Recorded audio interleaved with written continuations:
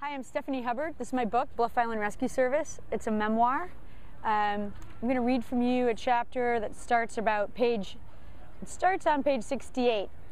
And what's happening, basically what's happened on pages 1 through 68 is when I was a kid, I lived on an island called Bluff Island with my dad, whose name is Jake, and my mom.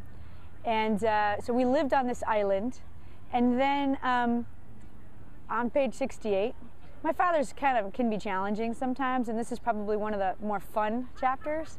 By page 68, he says, we're going to go here, and he points to a map, and there's like a tiny blob in the middle of Lake Ontario. And so one of my favorite lines is that we're going to, let me see if I can find it here. Apparently, even people on remote islands have to get away from it all by going to even more remote islands. So this is the story of us going to a place called Duck Island. And while we're on the route, my father is testing us all the time, trying to prepare us to be wonderful seamen, because that's what it's called, to be sailors. So Jake quizzes me on seamanship. Quote, You've anchored on a north shore. The wind is coming from the south. During the night, the wind moves into the north and blows you toward the shore. Your anchor is dragging and your engine is out. What do? Sail off, I guess. No, your boat is being smashed on the rocks. Think fast. Jake is laughing and teasing me, but I can't think of anything else. Just tell me, please. Put your backup anchor in your dinghy and row offshore. Then drop the backup anchor. Row back to the boat and start winching in the new anchor line to pull yourself off the lee shore. I do a mental checklist. We have 2 anchors on board and the blow-up dinghy is scudding along behind us. We are prepared. I like how Jake is preparing me for self-sufficiency. It takes 3 days of sailing all day, then anchoring at night, sleeping and cooking on our tiny boat with no galley or toilet or sink. But finally, we get to Duck Island. Rounded gray stones about 4 yards deep line the beaches. The stones make musical sounds as we walk over them. Here, in the middle of an inland ocean, my weight makes the rocks settle and clink against each other. No human being has heard that sound in 1,000 years, pronounces Jake. I look down at my feet, and the little broken songs of the stones ring out special just for us. We walk from the one harbor with a lighthouse through open fields of hay and pasture land. I like this place. There are rutted roads where every hour or so another person walks by. Because we are visiting their island, they are friendly to us, and we are friendly to them. We walk all over Duck Island. I fall in love with its bluntness. We are on an island with other people, and we don't have to hate them. I want to stay on Duck Island forever. There are only 2 bunks below in Dulcibella, that's the name of our boat. So my mom has one and my brother has the other. I sleep on the floor in between them. Daddy sleeps outside on the floor of the cockpit with a sail over him against the dew. This trip, Daddy has been rereading Kidnapped to us. When he finishes the chapter, he takes a picture of his family ready for bed. I am in a pink flowery nightgown with princess puff sleeves. I take my glasses off so I'll look cute for the picture. I am in my spot on the floor, flanked by Rufus and Mommy. We are all smiling, brown as berries, on our family island trip away from the island.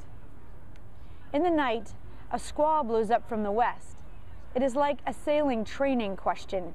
A storm comes up from the west. Do you ride it or wait it out? Jake decides it is just what he needs to get some training for the Atlantic. Once we leave the safety of Duck Island Harbor and the westward waves start hitting us, and the wind is blowing us faster and faster away from Duck Island, it's clear we cannot go back, no matter what ancient mariner's trick we employ. Each wave feels like it will blow Dulcibella apart. I sit up with Jake in my usual spot in the cockpit until I'm slapped with a gigantic wave from behind. "Steffi, time to go below," he says. I want to argue to stay, but I know better. "Aye, aye, sir," I say, and wait for the waves to time my crossing to the hatch. What had been a cozy place to sleep has become chaos. Towels and clothes have been tossed everywhere. Mommy and Rufus are throwing up again and again into a bucket. They have wedged themselves into a corner of the bunk. Whatever this is, it is serious.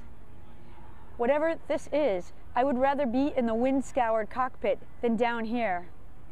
I stagger to the steps, up to the hatch, hold on, and poke my head out into the screaming wind. I'm ready to argue for my ascent, but when I see the waves towering 20 feet above my father's head, I am speechless. I didn't even know waves could be larger than a boat. Next, we are on top of the wave, and it's only sky around us, and that is when I notice that Jake has a line tight around his body to hold him into his seat. He yells at me, "What is it?" "Mommy and Rufus are throwing up." I tell him, "They're just seasick." He roars back, "What's that?" I yell, pointing at the rope across his waist outside of one of the cheap green rubber raincoats. He's not tied in exactly, he's just leaning against the line, which is helping him to stay in his seat high up in the cockpit as Dulcie Bella is blown up onto her side by the storm. "It's a lifeline," he yells back. "A lifeline for what?" "In case the water tries to sweep me over."